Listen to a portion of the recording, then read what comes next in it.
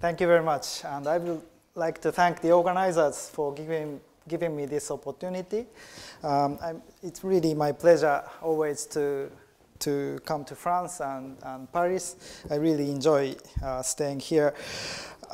So Alberto asked me to talk about this big data assimilation. Although I have been working on other things, today I focus on this, our work on this topic.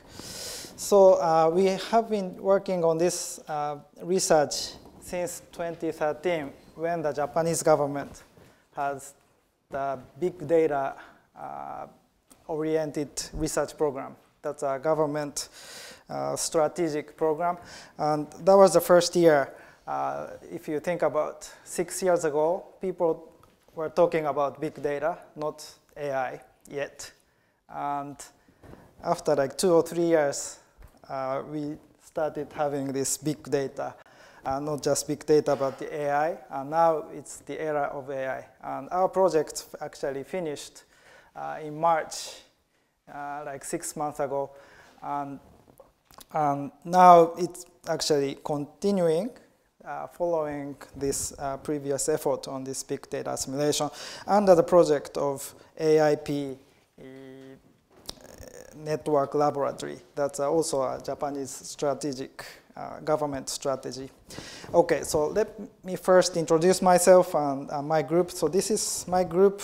We have about 15 scientists working on data assimilation, various aspects.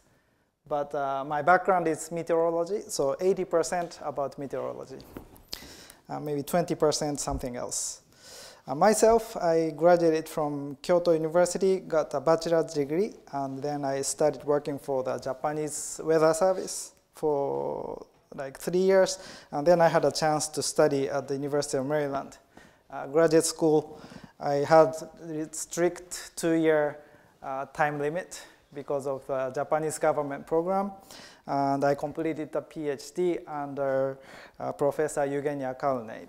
So this was my record, the record of PhD in Maryland. I heard. Just tell you that I know Masakimoto had to go back after 2 years. Yeah, he right. almost finished his PhD in 2 years. Yes, I know. Professor Kimoto is now at the University of Tokyo, and he was also with the same Japanese government program to study at UCLA, and that was 18 years before me. And I was the second from JMA to study in the US university, by the way. And I went back to JMA, the Japanese Meteorological Agency, to develop the ensemble gamma filter system with the Japanese operational system. And then I went to University of Maryland as a faculty. About 7 years ago, I moved to RIKKEN in Kobe, where we have a supercomputer like this. So this was very attractive to me, because I didn't have a big supercomputer in Maryland. Now I have this, although this is shut down, stopped in the end of August. So this was called K-Computer, the Japanese flagship supercomputer, $1 billion or €1 billion project. It's really expensive supercomputer. I think the world's most expensive supercomputer, and it was like 8 years old, and 8 years old may be equivalent to like 80 years old in human age.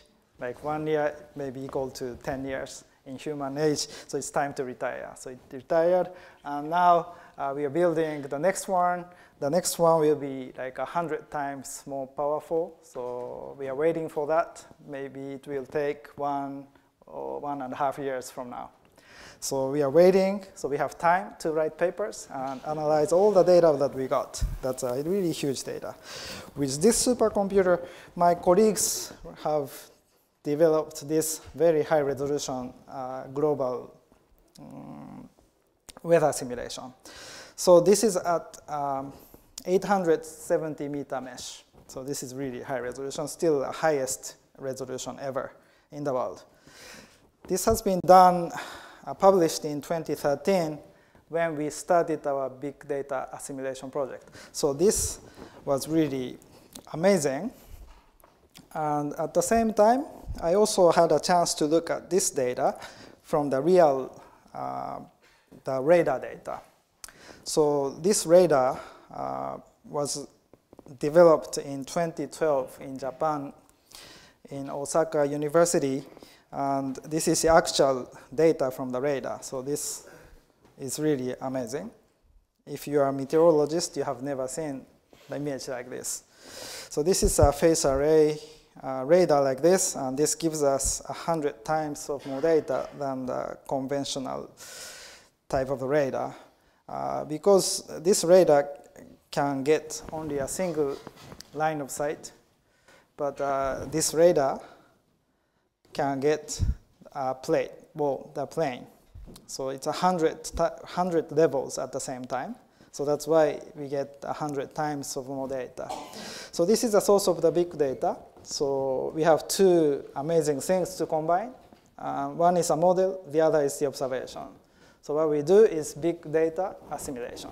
So that's the original idea that we got in 2013. So with this, I thought that we could predict the heavy rain, although we cannot evaporate the heavy rain. So the general idea is like this. So we have new sensors that gives us 100 times more data, and we have the very powerful supercomputer that we can process this big data, and also we can produce more, even bigger data from these huge simulations. So the idea is to combine these two through data assimilation. So we developed the system to test in the real case. That happened in 2014 in September. So I live here, my office is here. I biked every morning. It takes me 30 minutes by biking. I looked at this image. I'm a PhD in meteorology. I'm an expert in weather forecasting. I looked at this image and I decided to bike. And it took me like 30 minutes to arrive, and it's just at the tip of this island. And I was okay. But if I knew that this happened, so this red part is really heavy rain. It's like 80 millimeters per hour. So it's really heavy rain. So I would never biked if I knew that this happened. So this was important, and because I was a PI, I could do this experiment. Okay, so we did this experiment. So this is Japan, and this is Kobe. Yeah. And on top left, we have the actual observed data. And on top right, we will have the simulation in the model with the data assimilated from this observation. And bottom left is a regular system that we cannot really predict this event. Okay? Just ignore the bottom right. So we have the rapid development of this convective system. We assimilate every 30 seconds. So it takes time to spin up, but we can spin up in like 10 or 20 minutes. We have nothing if we have no observation. Okay, so it took us like 3 years to make this work. So every 30 seconds, we just put the data. And this is a really dense three-dimensional volume data. So the model tried to go somewhere else, but we put the data to drag the model closer to the observation. And that produced lots of noise. And it was really a lot of work to make it work. And then finally, we got it to work. And now we have the clouds that are not visible from the radar because the droplets are too small, but we can have the clouds consistently with the observed radar image. And also we could even fly inside of this heavy rain, although we would never do it in the real life. That's the advantage of the simulation. I actually showed this to a congressman, and they agreed the importance of this type of research. I hope that we get more funding from government. So this image is available on YouTube, so you can see it. And RIKKEN is a Japanese flagship research institute in all science fields. And RIKKEN has several thousand of contents in this YouTube RIKKEN channel. And this is ranked number 7. So if you are kind enough to click to find out this, then we can change this digit. I would really appreciate your help making this higher rank. Okay, so this is a result that we got. It took us, again, 3 years. We couldn't predict. We would never predict this event because it happens in 10 minutes. It rapidly grows. And if we assimilate once in an hour, it's no way. No, we cannot predict. But here, if we assimilate every 30 seconds, we can predict this type of events. Okay, so if we think about how we do science in meteorology or other science fields too, we learn from observations or experiments. So we get data, but those data from the real world is usually noisy or sometimes missing. So there are some problems with the data, but we get the fundamental knowledge from the data by dealing with the noise. So we extract what is the law behind the data. That's the human knowledge. So this is known as the first science. That's experimental science. And then the theory, develop the theory by itself. That's a second science. That's a theoretical.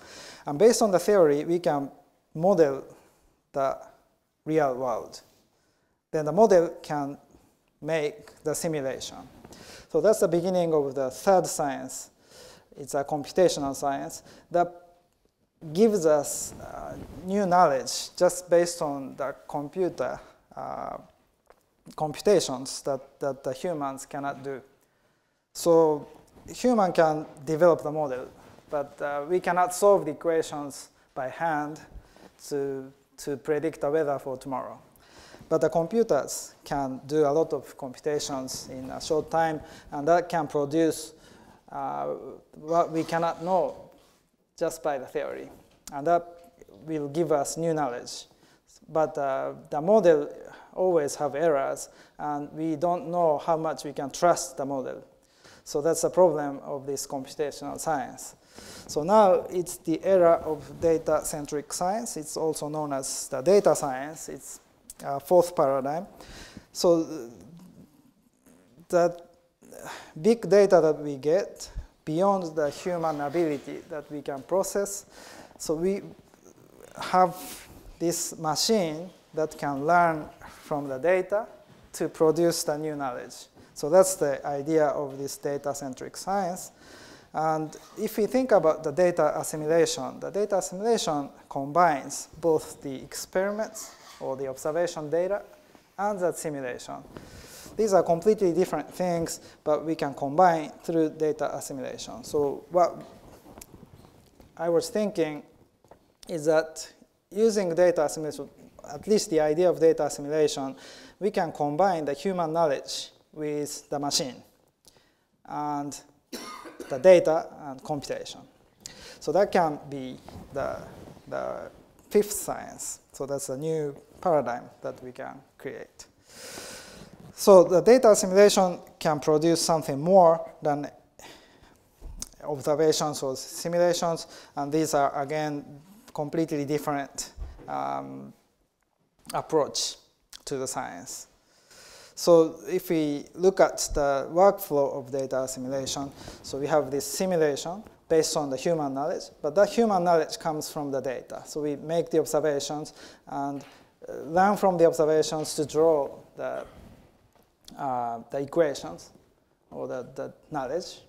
And then these equations can make the world, how the world behaves.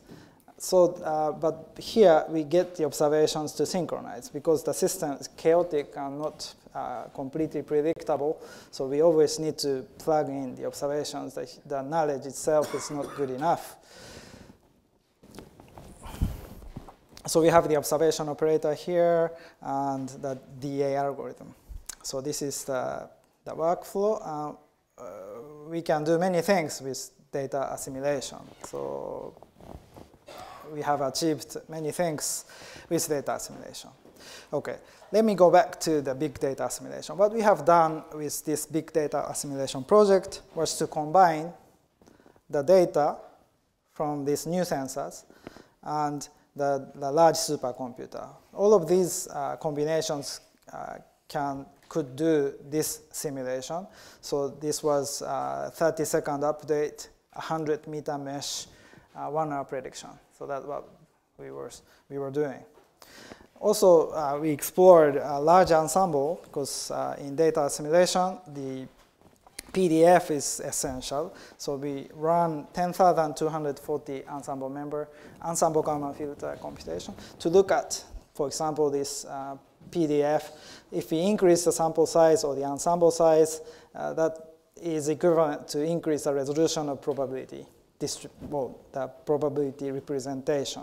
So with 20, 40, 80, up to 10,240, we have 3 peaks, but the 3 peaks appears only when we have more than 1,000 ensemble members. Okay, this is another example of the map of non-Gaussian metric. That's a Kullback library divergence from the Gaussian PDF. If we consider this 10,000 ensemble members as the truth, 600 is too small to see the difference from the Gaussian PDF. So 1,000 is like minimum to capture the non-Gaussian PDF accurately. So we also look at the covariance structure with 100 members, 10,000 members. We still have long-range covariance. That was to our surprise, because we usually localize only within several thousand, well, a few thousand kilometers, but it reached up to 10,000 kilometers away. And yeah, this is nice. And if we consider this difference of the ensemble size, we run idealized OSI experiment to measure the forecast error. This is the forecast root mean square error. The U wins at 500 millibal, or hectopascal, I should say.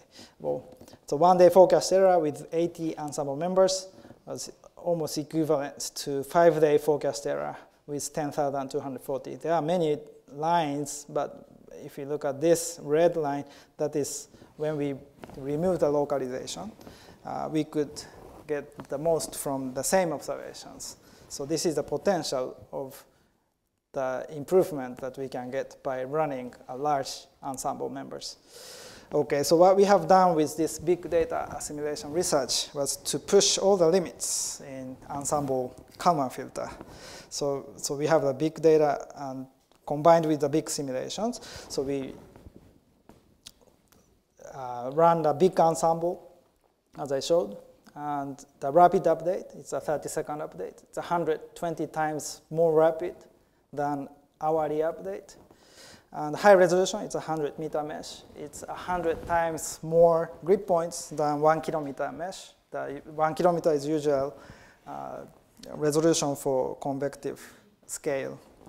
Okay, so all of these are 2 orders of magnitude more, and we try to see what will be the future of numerical weather prediction. So that has been done in the previous project, and we proposed the extension for 3 more years under a different project, although it's related. It's an AIP Network Lab. That's a Japanese government program on the AI applications. So we extended our scope of our research, big data simulations. Here we get the big data from new sensors. We get the simulation, but we try to expand the area of the prediction in the cyberspace, and we would like to react what will happen in our life in the real world. So we cannot control the nature, at least at this moment, although we would like to. But we cannot control, but we can control what we react. So that's the human domain. So that's why we would like to include this part so that we can control ourselves to react properly to minimize the cost or the disaster risk. Okay, so to synchronize, predict, and control. That's the idea. So the Kalman filter, as you all know, is the algorithm for control, optimal control. So we should use the Kalman filter for control, not just prediction. So that's the idea. Okay, so in this AIP acceleration research, we have 4 goals, main goals. One is to look for the combination with the AI, artificial intelligence. That's kind of forcing from this program. So to get funded for research, we needed to do something. And international collaborations, and also the demonstration at Tokyo 2020. It's Olympic Games next year. So we developed this 30-second update heavy rain prediction system for real-time operation. So that's what we are doing right now, and also societal impacts. So we have also been developing purely data-driven method to use this data from the phase array to predict 10 minutes ahead precipitation, the rain forecast. So this is a 10 minutes, so it's quite accurate compared with the actual observation. So we can capture the heavy rain. This is Lake Biwa, the south of Lake Biwa, Kyoto City, and we had the heavy rain here, and we can predict 10 minutes ahead. So this is available. It seems that it's frozen somehow. Okay. Okay, so this is available through the smartphone app. So we are now developing the English version of this smartphone app to prepare for Tokyo Olympic Games. But at this moment, only Japanese version available. But still, it's ranked number 3 in Japan iOS application. And it's more than 247,000 downloads. So if you visit Tokyo Olympic Games, thank you very much for using this app. So we are now trying to improve our data-driven prediction using this deep learning technology. So far, what we have developed was this motion vector based approach. It's a simple optical flow, so it's just a advecting system. And now we are developing this. What is this? So we combine the long short-term memory, that's a neural network. Okay, and convolutional neural network, so that's a deep learning. So this is known as a convolutional LSTM, and the previous study showed that this is effective for 2-dimensional rain image. So we expanded this to the 3-dimensional rain image, because we have very dense observation every 30 seconds. And these methods are very effective if you have big data. So you have very dense data, almost no missing data. And when the data is good, this method works well. So here we have the past like 5 minutes image going into this algorithm, and then this will predict the future image. So for the moment, we predict up to 2.5 minutes due to the computational limitation for training. This LSTM, the problem of the LSTM is that we cannot parallelize the training. So even though we have many GPUs, we can use only one GPU to train. So that's why it's a big problem at the moment, but still we can make the 2.5 minutes prediction.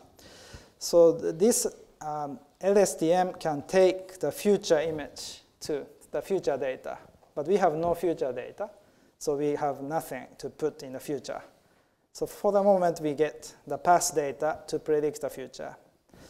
Okay, and this is a 2.5 minutes prediction, just a single example. So this is the actual observation, 2.5 minutes later. And this is a prediction from the LSTM. And this is a prediction from the current system, the optical flow. So it's clear that this image looks more like this than this. So the LSTM is almost always better. So this is effective. So in the future, we were thinking, because this part, the future image, can be this. Because we can run the model that's physically based on the human knowledge. And we would like to put this image to improve this data-driven method. And that is actually a combination of the data-driven approach and the process-driven approach. Okay, I will finish in 1 minute. This is the last slide. So I already showed this whole workflow of data assimilation.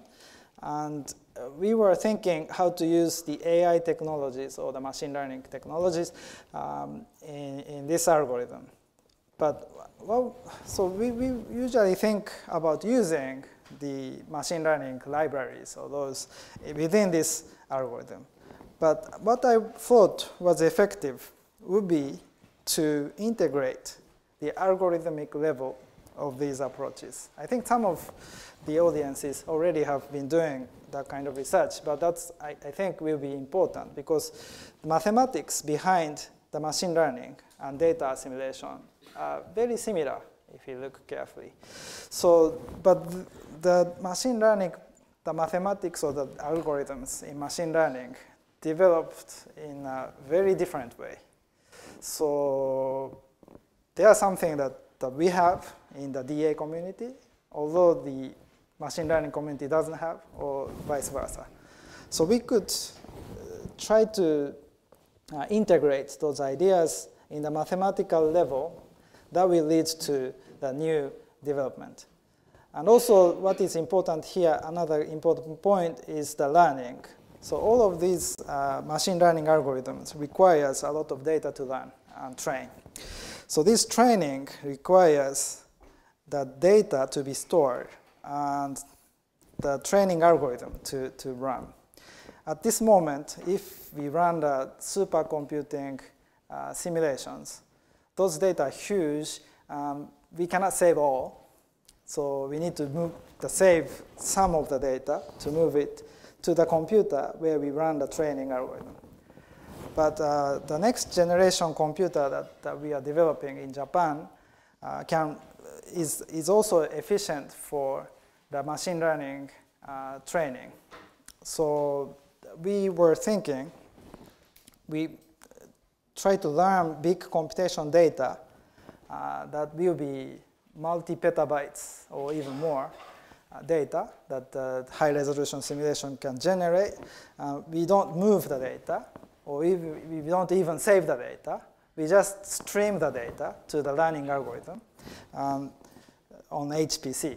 So the HPC can run the large simulation as well as the big training algorithm. So that's something necessary for the future, and that's something that we can look for integrating DAAI and AI to pioneer the new meteorology. Thank you for your attention.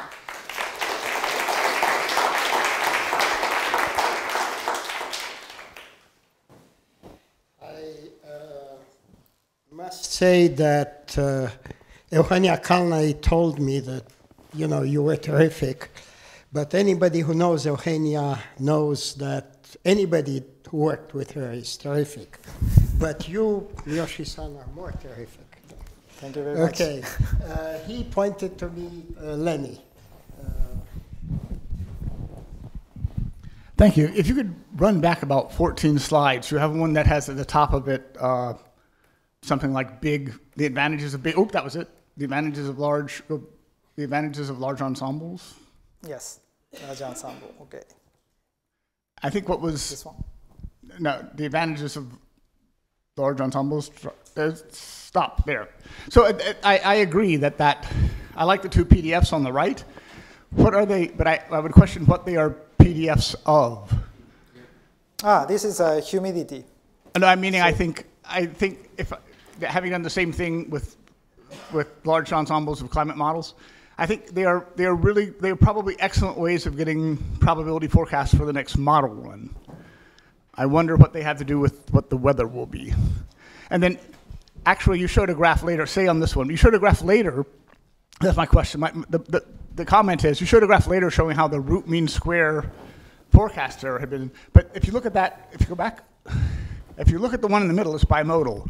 You don't want to use root mean square forecast error ever, actually, but you certainly don't want to use it in this case because it won't show the skill you have in this bimodal sort of forecast. So Yes. I'm curious if you look at probabilistic evaluation, and also, what do you really think that's a PDF of? Okay, so this is a PDF of relative humidity. This is 16.2 the percent relative humidity. And the humidity fields tend to have more non-Gaussian structure, like this bimodal structure. And what I showed here is winds. The winds are mostly Gaussian. We almost never see non-Gaussian PDF. So, well, it doesn't guarantee that the Gaussian-based... Never had a hurricane in 2 different places. So the ensemble members, 10,000 ensemble members have slightly different locations, ended up with the Gaussian PDF. Wind is one of the most skewed fields, I think. Okay. So thank you for your talk. I was wondering, you showed an application of deep learning technique for forecasting effectively. So I was curious, how does it compare with a dynamical forecast started from a standard data assimilation experiment? So you mean the big data assimilation experiment? There is no standard data assimilation experiment, actually. Yeah, so that's a very good point. So we didn't compare because we didn't implement feeding this part yet. But this, in general, combines the data-driven prediction with, so this contains the bias correction of everything, the systematic error correction from the model. So this tried to match with the data, even though the model has the bias. So yeah, this is a model output statistics, so that's why we hope that this is better than the regular numerical weather prediction. Okay. Thank you very much. Thank you.